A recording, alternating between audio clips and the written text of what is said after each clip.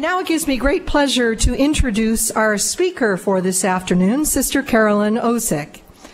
Sister Carolyn Osiek is a religious of the Sacred Heart and the Charles Fischer Catholic Professor of New Testament Emerita at Brite Divinity School of Texas Christian University in Fort Worth. She holds her doctorate in New Testament and Christian origins from Harvard University and taught for 26 years at the Catholic Theological Union in Chicago before continuing on to Brite Divinity School. Carolyn Osiek is a past president of the Catholic Biblical Association and of the Society of Biblical Literature. She was the second woman to hold the presidency of the Catholic Biblical Association and the fourth elected to lead the Society of Biblical Literature. She has been associate editor of the Bible Today and the New Testament book review editor for the Catholic Biblical Quarterly.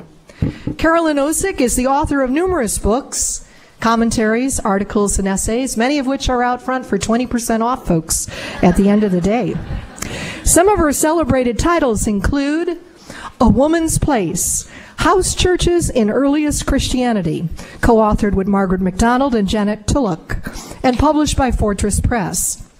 Also the book Ordained Women in the Early Church, a documentary history, edited with Kevin Madigan and published by Johns Hopkins University Press.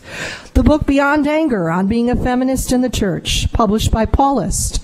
And What Are They Saying About the Social Setting of the New Testament, also published by Paulist Press. She has written commentaries on Galatians, 1 Corinthians, Philippians, and Philemon, also the Shepherd of Hermas. She is the editor of the 15-volume Message of Biblical Spirituality series, published by Liturgical Press, and one of 4 editors of the highly acclaimed resource, Silent Voices, Sacred Lives, Women's Readings for the Liturgical Year. In addition to her academic work, Carolyn Osiek serves as archivist for her congregation, the Society of the Sacred Heart, United States Province. Over the years, Carolyn Osiek has remained a powerful role model for women, an organic intellectual who loves both Scripture and the Christian tradition, and cares deeply about women's religious experiences and women's gifts. On behalf of the School of Theology and Ministry, it's a great delight and privilege to welcome today Carolyn Osiek, who will be presenting Women Disciples, Leaders, and Apostles, Mary Magdalene's Sisters. Carolyn Osiek.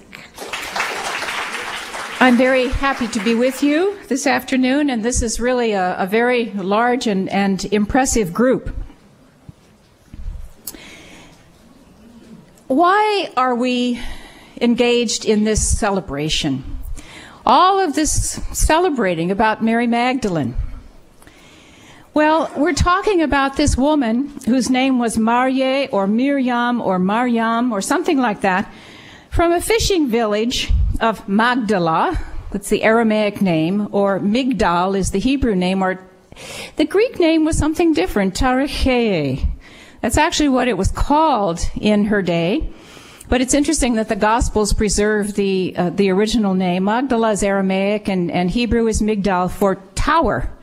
But Tariche means something different. It means salt fishing or salted fish, something like that, which probably says the major business that went on there. She's called a disciple. She's called is apostolos, equal to the apostles in the Greek tradition. Apostola apostolorum, apostle of the apostles in the West. Recipient of revelation from the risen Jesus, prostitute, reformed prostitute, desert ascetic, sometimes confused with the legendary Mary of Egypt. Much of it, it's very interesting to look at the whole history of portrayals of her, because she becomes this person out in the desert with the skull and all this kind of stuff, but still just titillating enough, to stir up a little interest in her. The secret wife of Jesus and the bearer of his child in the Da Vinci Code.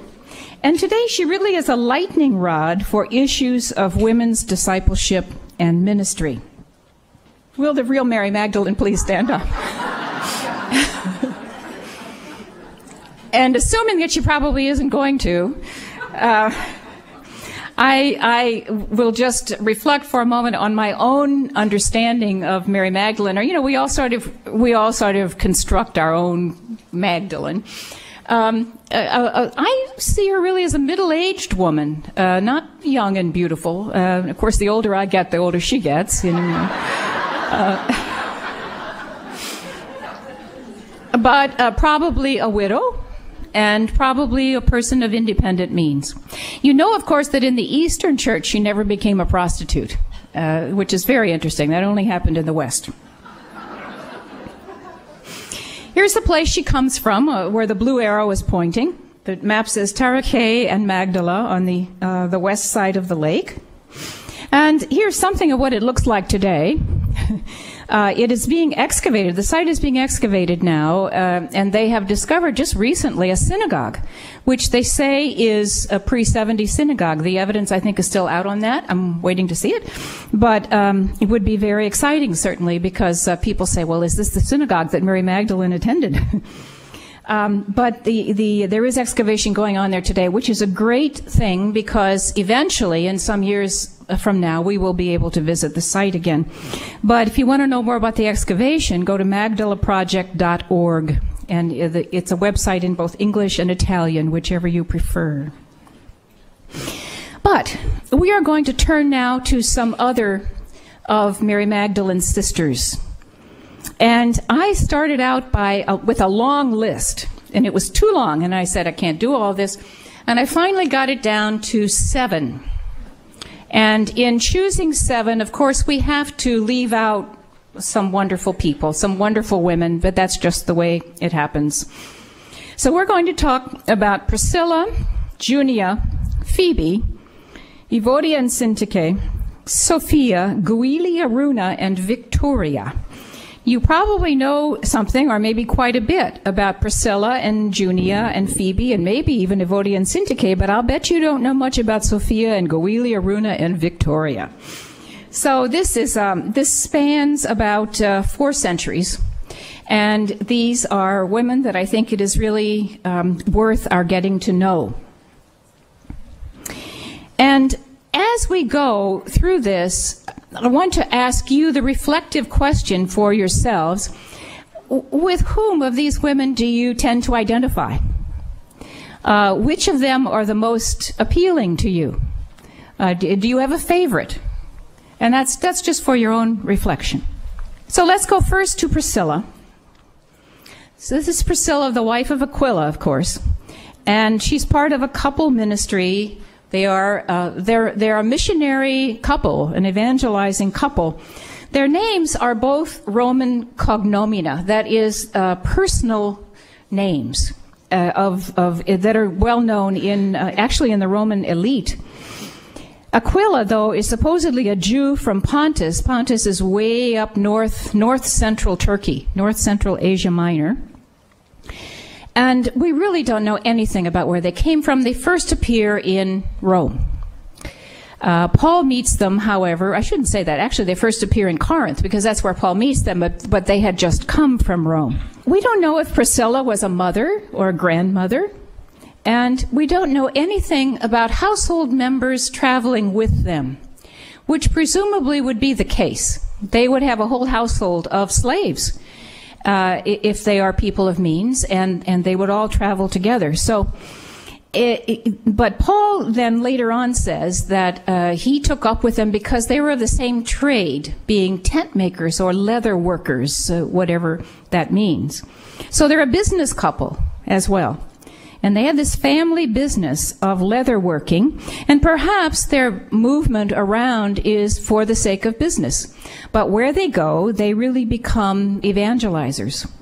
So in Acts 18, Paul in Corinth found a Jew named Aquila, a native of Pontus, who had recently come from Italy with his wife Priscilla, because Claudius had ordered all the Jews to leave Rome, and we'll come back to that in a minute. Paul went to see them, and because they were of the same trade, they stayed together. So they meet in Corinth, and then they set off to the east. Paul is going back to Palestine, but in Ephesus, in Asia Minor, he leaves them. So in 1 Corinthians 16:19, The churches of Asia send greetings to the Corinthians, because 1 Corinthians is written from Ephesus. So he says the churches, and it's the capital, the commercial capital anyway, of the Roman province of Asia. The churches of Asia send greetings. That's what it means. It means just this little Asia. It means just this little piece. And Aquila and Prisca, together with the church in their house, greet you warmly in the Lord. So we know that Aquila and Prisca have host a house church.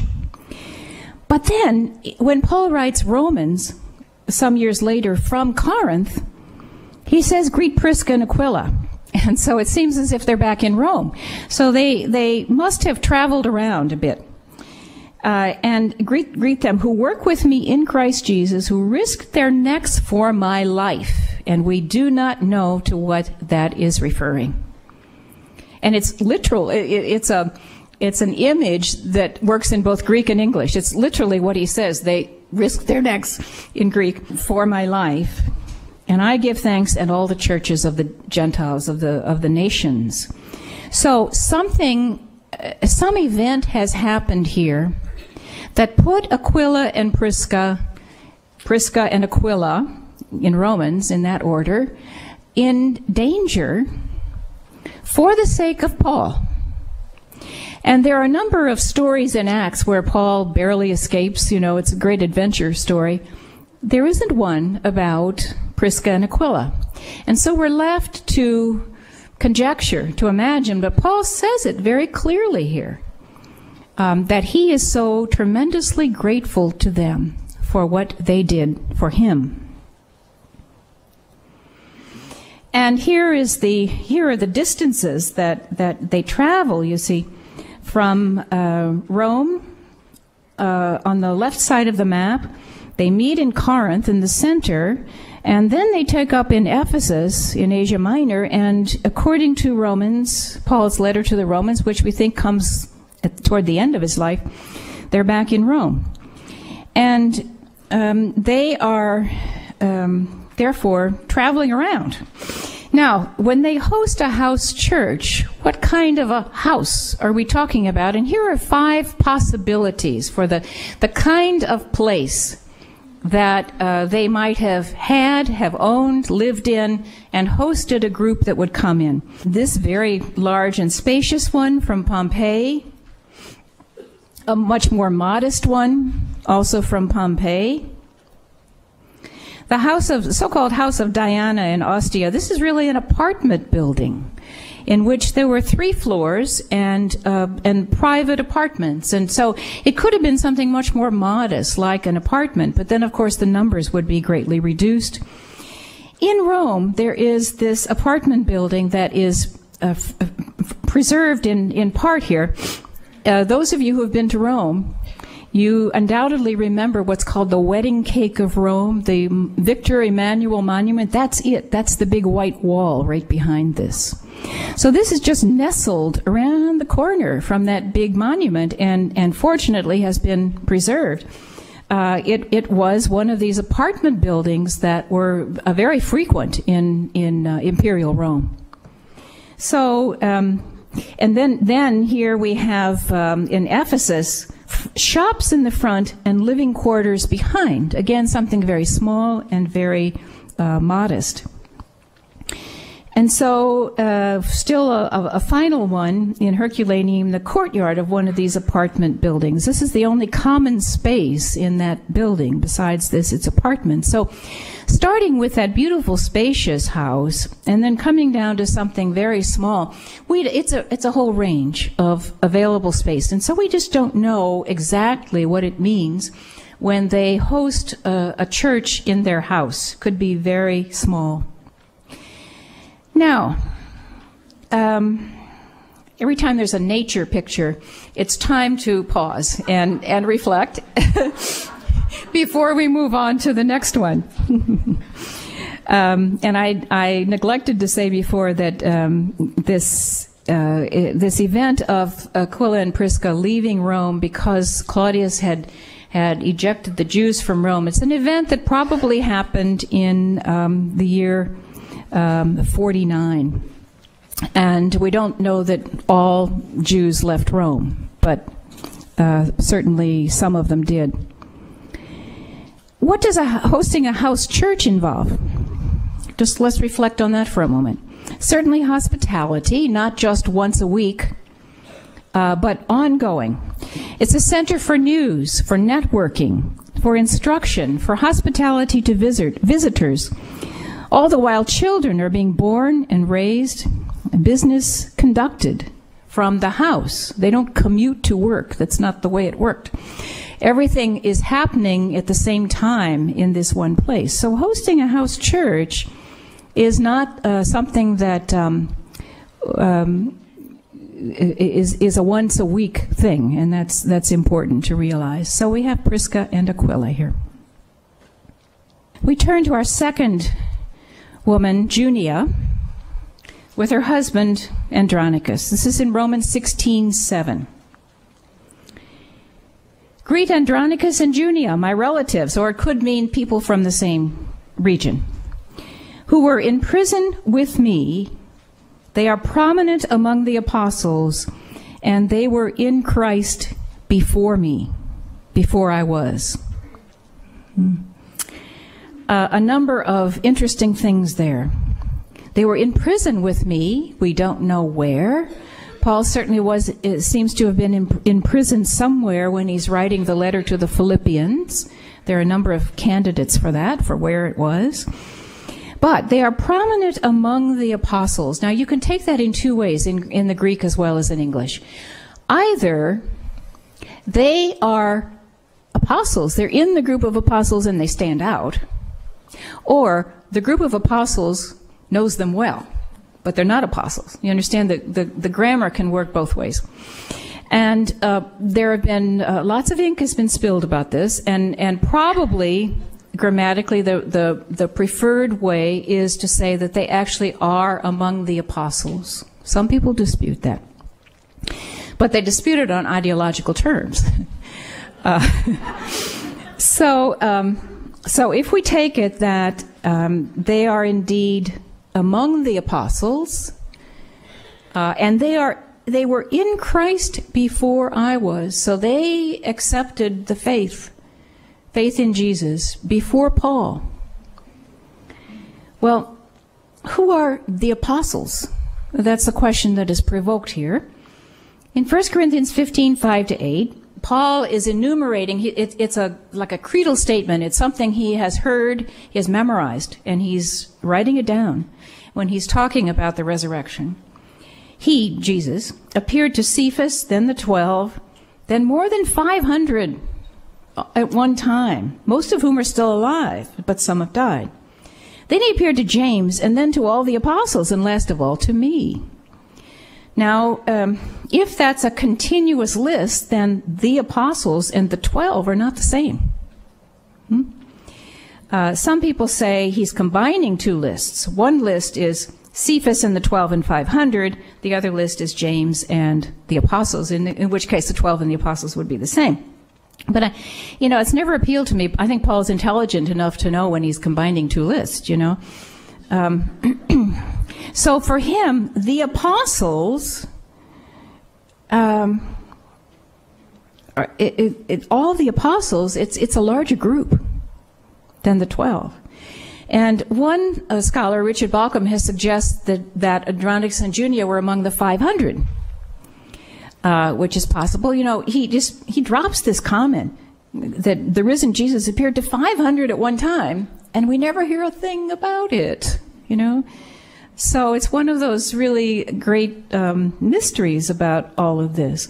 And so that's interesting. See, that would make sense then, that they would be in Christ before he was. And this is just to say that we're not sure who all the apostles are, but certainly it's quite clear here with Paul, it's a larger group than the 12.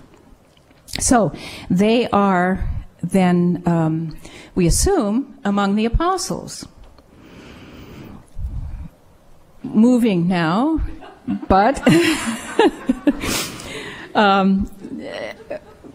you may know about John Chrysostom's argument. In the late 4th century, he's commenting on Romans 16, and he says, What a wonderful woman Junia must have been that Paul counts her among the apostles.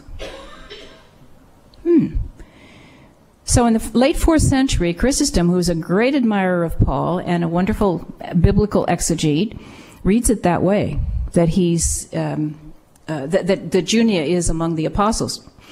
In the 13th century, a man named Aegidius of Rome, a commentator, says, well, it can't be a woman if the person is an apostle.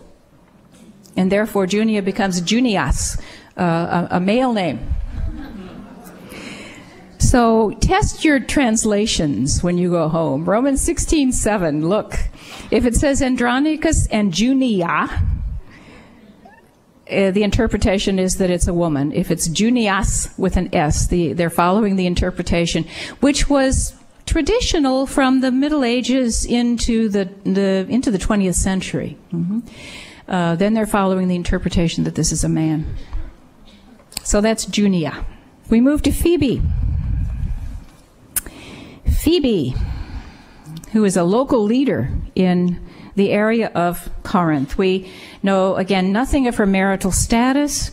Again, she might be a widow. She seems to be moving fairly independently. In Romans 16:1-2, Paul is writing to the Roman community, and he says, I commend to you our sister Phoebe, a deacon of the church at Cenchreae. Cenchreae is one of the seaports of Corinth. It's the east seaport of Corinth.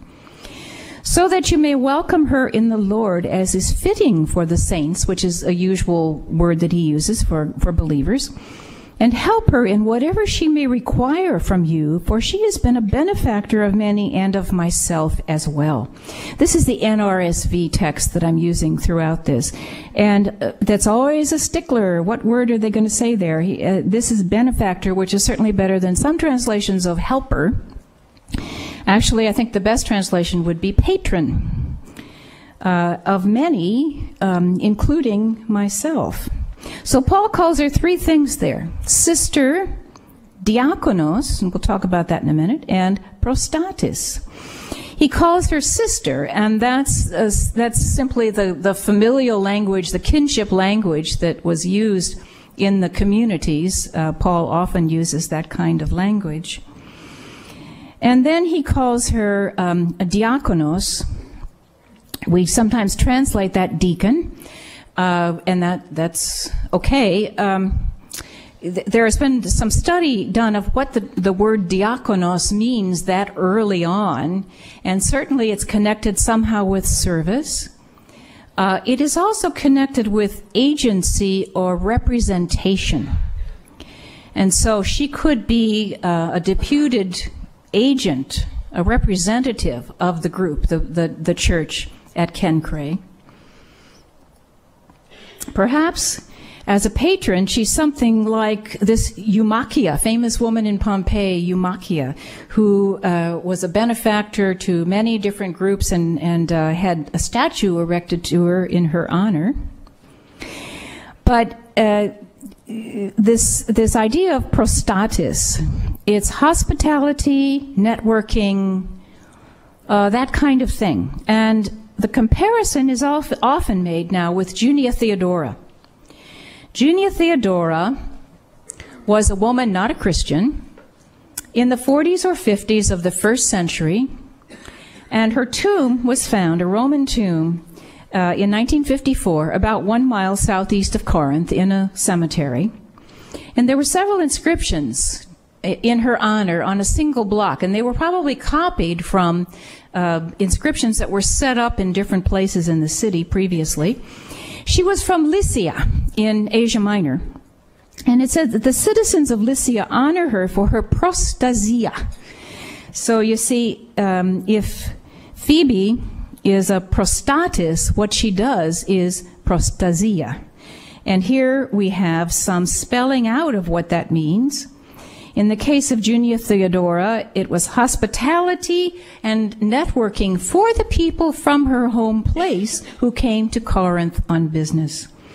And it was maintaining a good relationship with the local authorities. And one person has suggested that she was a lobbyist. So it gives us a basis of comparison, you see, for what Phoebe would be doing for Paul and for others. Remember, Paul says she's a prostatis for many, including me. So probably what it means is that when he came into the Corinth area, she, first of all, took him in, hospitality, but introduced him to the people he needed to be introduced to, you see, and perhaps helped with whatever the trade that he was working at, which Paul himself says he really did at Corinth. He never wanted to be beholden to anybody. He worked with his own hands. So Phoebe may be that kind of a person. I think quite likely was that that's the kind of thing that she did. Now, when you go back to what he says to her in Romans, you see that Paul is now introducing her. It's a reciprocal thing. She now is going someplace where she presumably has not been before. Where Paul knows some people. Read Romans 16 sometimes. He's name-dropping. He names 26 people that he knows in Rome. He wants them to, he's not been there before, but he wants them to know, I know some people there. You know, I'm not coming in totally unknown. And Phoebe, it seems, is the bearer of his letter. And so he is introducing her and saying, do for her what you would do for me, you know, and because she has been really good for me. Now, if she is the bearer of his letter, then she probably is also the reader, interpreter of the letter, because that was the usual thing. The person who carried the letter was also then entrusted with reading it. And, I mean, you can kind of imagine this session of reading, and somebody stops and says, what did Paul mean by that? And you have to answer what you think he meant by that. So there's interpretation going on as well as the reading. Now, I just put in here a couple of things to illustrate what that means. Remember that they're using capital letters at this point, no punctuation and no spaces between words. So I just picked out a passage from Luke, which is Luke's version of the Our Father. And because that's familiar language, you probably can read it pretty well, but that one's not quite so familiar, and it takes a while to try to read it. So reading is quite a skill. It's a very different skill than we do at lecturing at church on Sunday morning, you know. There's a whole, you have to know the text really to be able to do it well. So, our friend Phoebe, who is entrusted by Paul with his letter, a person obviously of means and with connections.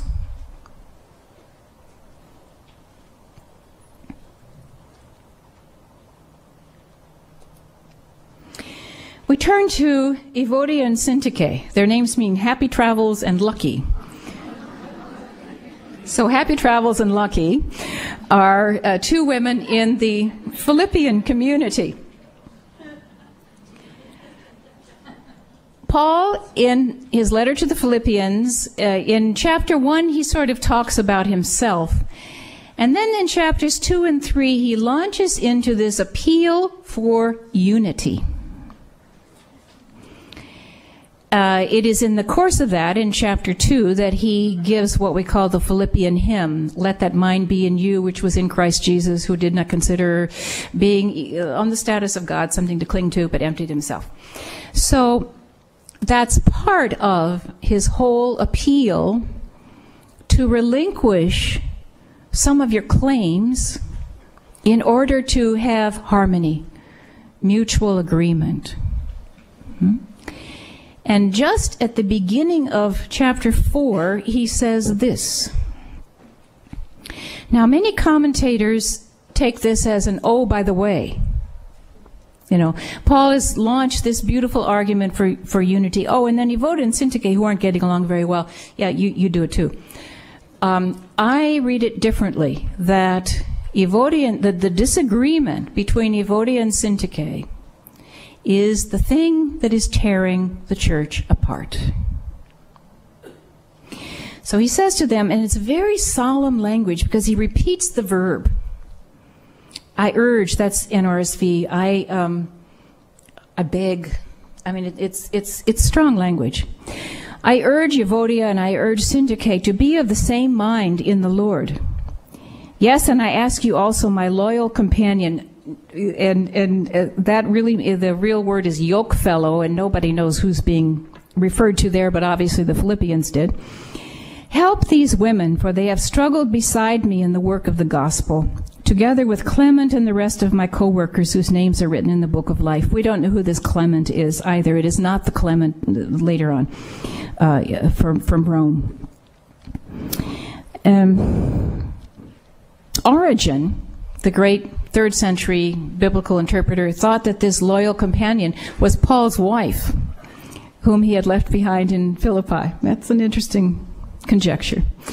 But somebody there is supposed to referee between these two women, Euodia and Syntyche, who seem to have this very serious disagreement with each other. Now, it has also been suggested, and it's possible, that their disagreement was not between each other, but it was them together against Paul. That is a possibility. I think the larger possibility is the other way. That they are not agreeing with each other. And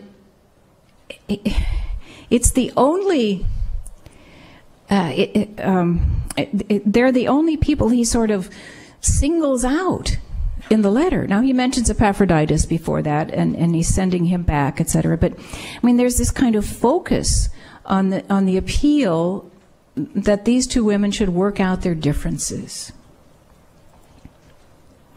So why is their disagreement so important? Well, at the very beginning of the letter, in the first verse, Paul and Timothy, servants of Christ Jesus, to all the saints in Christ Jesus who are in Philippi, with the episkopoi and diakonoi. Nobody ever knows exactly how to translate that. Are you going to say bishops and deacons? Well, okay. But to use the word bishop, episkopos is the word that becomes bishop, but to use the word bishop is just so anachronistic at this point, you know, in the 60s of the 1st century, not anything like what we imagine a bishop to be. So, superintendent, overseer, manager, it's a secular word that means those things, you see. But this is the only letter that Paul addresses to a community and singles out roles like that, functions. All the other ones is just to the holy ones, to the saints in. Yeah. So maybe this community was sort of one of the leaders in identifying certain roles and having leadership roles and having sort of a job description for them.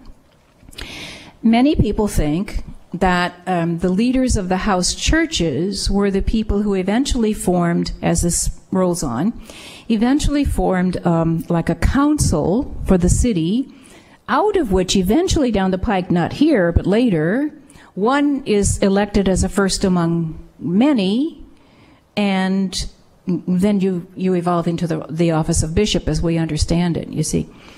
So I just wonder if Euodia and Syntyche are perhaps episkopoi, that is, leaders of house churches who bear that title. And it is their disagreement that is causing all this difficulty. Now, I put in here 3 John 1:9-10, which is by another author, entirely different situation, but I think it illuminates this. This is the Johannine author. I have written something to the church, but Diotrephes, who likes to put himself first, does not acknowledge our authority. That's the NRSV translation. Literally, it says he does not receive us. So if I come, I will call attention to what he's doing in spreading false charges against us. And not content with false charges, he refuses to welcome the friends and even prevents those who want to do so and expels them from the church. Do we have here an entirely different situation, an echo of perhaps what's going on with Euodia and Syntyche in Philippi? In other words, that they are very influential leaders in the community, but they're not saints, you know. And Paul appeals to them to resolve their differences. I might just comment on diakonos there, because I meant to on Phoebe and I forgot. You know, Phoebe is in Kenkre is called a diakonos. She is the only person named a diakonos of a specific church in the New Testament. I mean, here we have diakonoi, but they're not named. Unless Evodi and Syntyche are also diakonoi. That's a possibility. Do they have families? Do any of these women have families? Would they have portrayed their funerary monument something like this family connection? This is in the Pio Cristiano Museum in the Vatican. Or this one, also a Roman depiction of a family. I think the pictures bring them home a little bit to us, huh?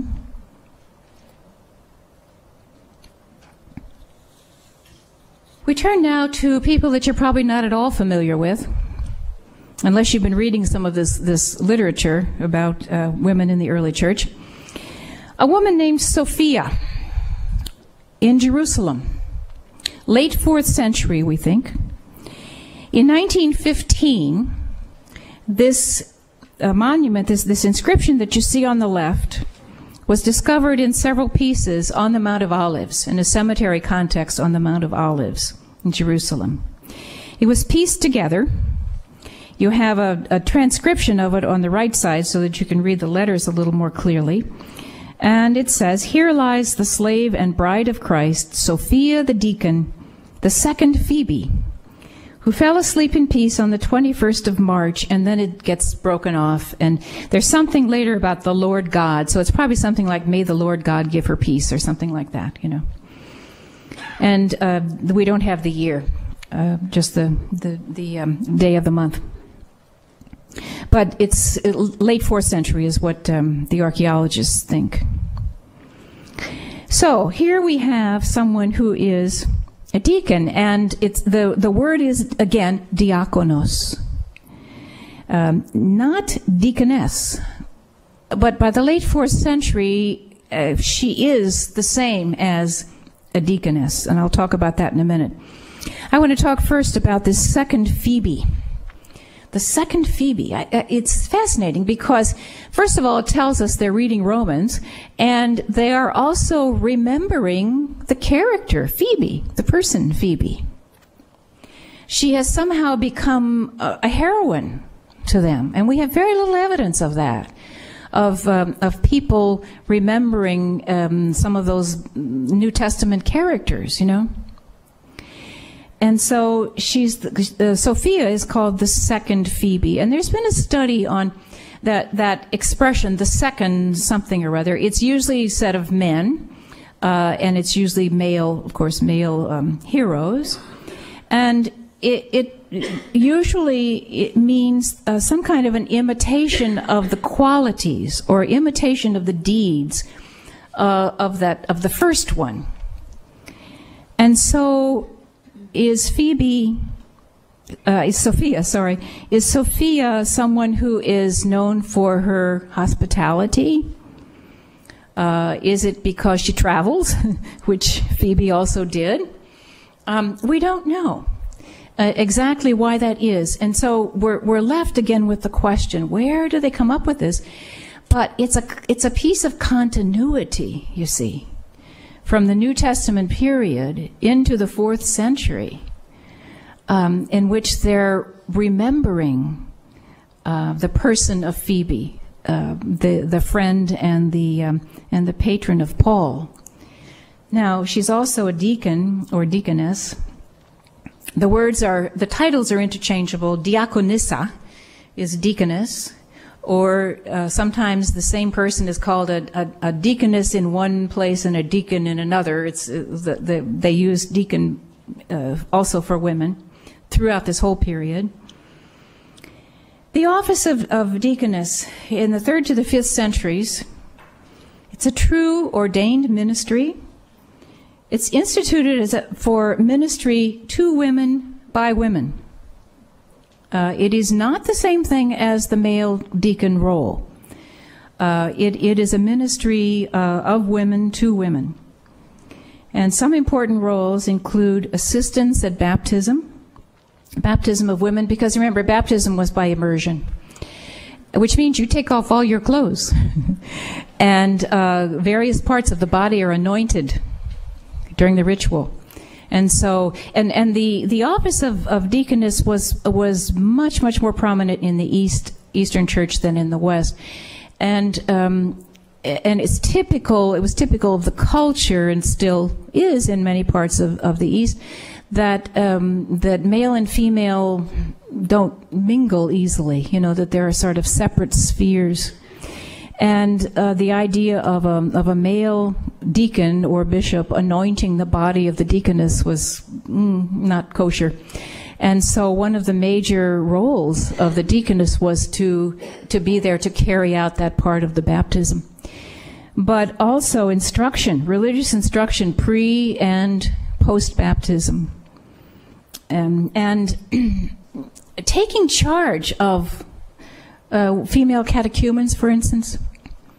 In the story of St. Mary of Egypt, which I mentioned before, Mary Magdalene gets confused with Mary of Egypt, who is this legendary figure from the 5th century, probably. She's a famous prostitute, and decides to go on pilgrimage to the Holy Land, and she tries to enter the Church of the Holy Sepulchre, and some invisible force keeps her back. She cannot walk in. She's instantly converted, and then goes to the bishop, and the bishop turns her over to a deaconess, a woman named Romana. And so that, you know, is another little insight about the role of deaconesses, of taking care of women who need to be taken care of, and then gradually instructed and prepared for baptism, etc. Pastoral ministry to sick women was a very important part of the deaconess's role, and the accompaniment of women who were traveling on business or other reasons for travel, pilgrimage to. There is a deaconess who was buried at the monastery of St. George Koziba in the Wadi Kilt on the way between Jerusalem and Jericho. In the cemetery there, which was excavated, there was a deaconess who was buried there. Now that's a male monastery. What is that deaconess doing buried there? Well, she probably died there on her way to Jerusalem or on the way back home. So, you know, another indication of a deaconess who is traveling. So all of those roles were important for the deaconesses.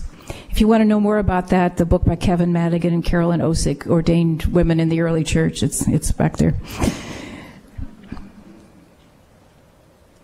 So that's Sophia.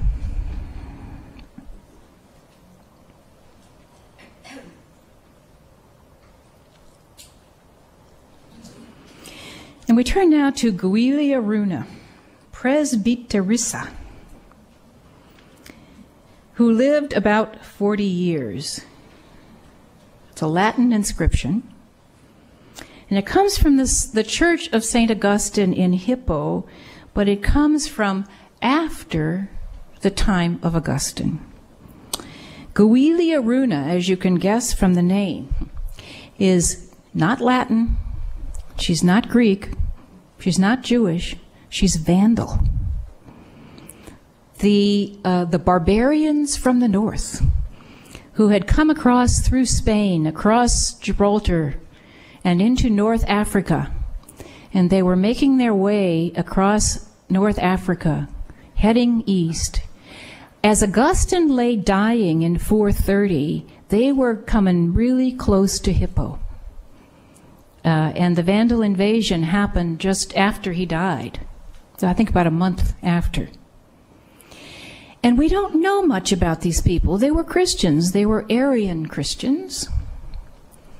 We know very little about their liturgy or about their church organization.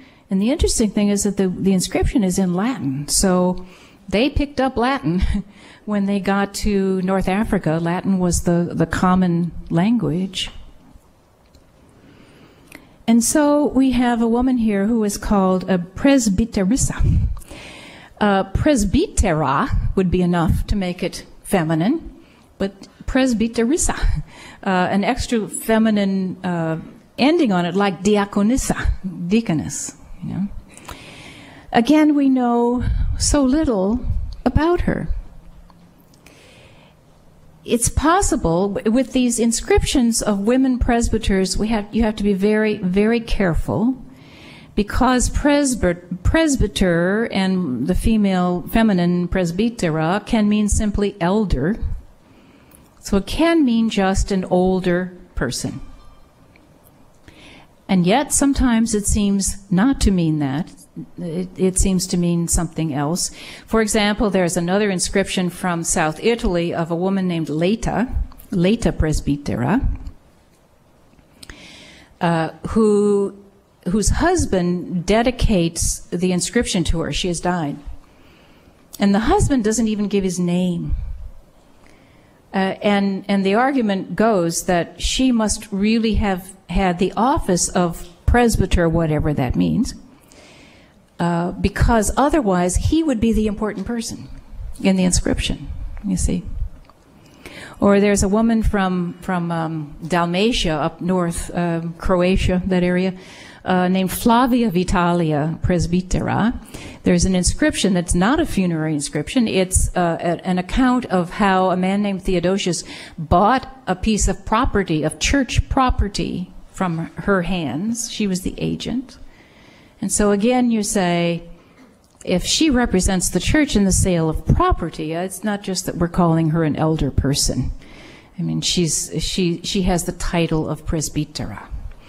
And you may know about the famous letter of Gelasius, Bishop of Rome, in around 494 to the bishops of South Italy, saying things have gotten so bad there that we hear that that women are allowing to stand at the altar and to assist at the altar. Stop it. So something's going on in South Italy, you know. And so we sort of put all this together, and you know, it's here and there in the Mediterranean. We've got these pieces of evidence of women as presbyters, and we really are not sure what that means. I mean, this is at a time when the normal celebrant, shall we say, of the Eucharist is the bishop, and presbyters, we think, maybe out in the country, or out of the city, are the celebrants. So it's an evolving situation, obviously, but we do have these interesting pieces of evidence of women who have the title presbyter. And here is Guilia Runa, the Vandal.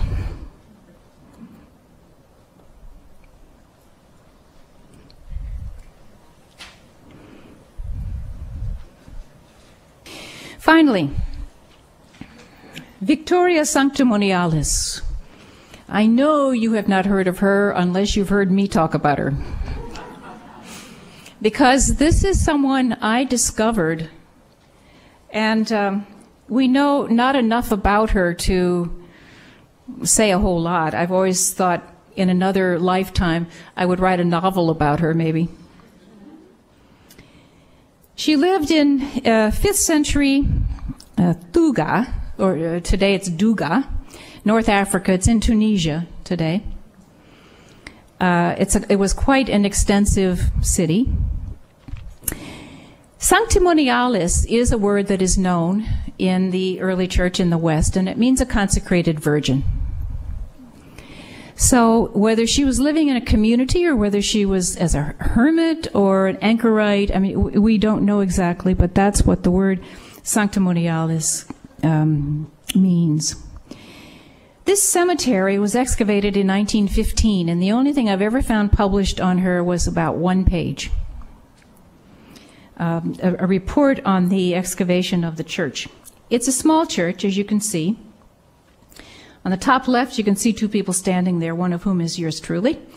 And then to their left, as you go down to the left side of the picture, you see the apse of the church. So it's a little chapel. Okay? And you may be able to see, as you look directly below the two figures, there are two sarcophagi at the bottom along the side of the wall there. You see these empty sarcophagi, stone sarcophagi? And there are actually more than that. You can see those two. Both walls on the outside of the chapel walls are lined with them. They are all over. Lots of people wanted to be buried right in that area. Now, top right picture, that's yours truly again standing there, and you see the steps that go up into the apse, into that little apse. And between them, you see an opening. And the opening, if you look down at the opening, you see, miraculously I'm down there at the bottom again, but that's what you see. There's a staircase from the side as well that goes down into this opening. So when this church was in use, you had the small nave, and it had columns. It was supported by columns. You can see some of those column bases in the top right picture. And it had that opening right below the altar. And to get up to the altar, to the sanctuary, you had to go up those little steps to go up into the apse of the church. And so what's down there below? Right below the altar is this tomb, which was broken open. There's nothing in it. Tomb robbers got to it a long time ago. But you see the tomb itself on the left picture, and a close-up of the inscription on the right. And it says, it's in the dative case, which funerary inscriptions are, to Victoria Santimoniale. It's misspelled. The C should be in there. Vittoriae Santimoniale in pace. In peace. So, to Victoria Sanctimonialis in peace. And as I walked around that church, and I've been there twice now, and as I walked around it, what I realized was everyone wanted to be buried as close as possible to this tomb of Victoria. So, who was she? I mean, we know she was a consecrated virgin. Too late for her to be a martyr. You know, she's not a martyr. She was probably an ascetic, a holy woman who was venerated in the city, and no written sources about her that anybody knows of. But it led me to reflect how many holy women have come and gone, and we have no record of them. So what do they all have in common? And what do they have to teach us? All these nameless women who married and bore children and raised children and educated children and produced food and made clothing and ministered to the needy and instructed believers and led prayer and presided at meals and assisted at baptisms and even stood at the altar. They teach us that forms of ministry arise according to need, that family and community life is apostolic, that everyday life is holy, that women leaders arise in every generation and do not let obstacles prevent them from addressing needs, and so much more. If Mary Magdalene could have only known who was going to come after her and remember her and go and do likewise. Thank you.